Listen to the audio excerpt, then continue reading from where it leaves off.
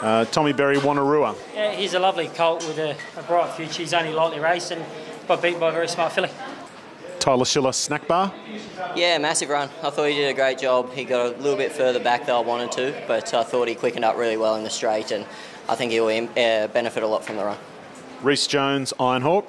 Yeah, he finished off superbly. Blinkers on today seemed to do the trick and really switch him on, and he's going to get better over a little bit more ground and more racing experience. He's not fully furnished yet, but I like what he's putting down. Rachel King Media World. Yeah, lovely colt first up. He's going to take plenty of improvement from that, but he finished off well. Jason Collett Enriched. Yeah, travelled well, got held up at a vital stage, but wasn't strong that last sort of 50, which I thought he might have been entitled to be.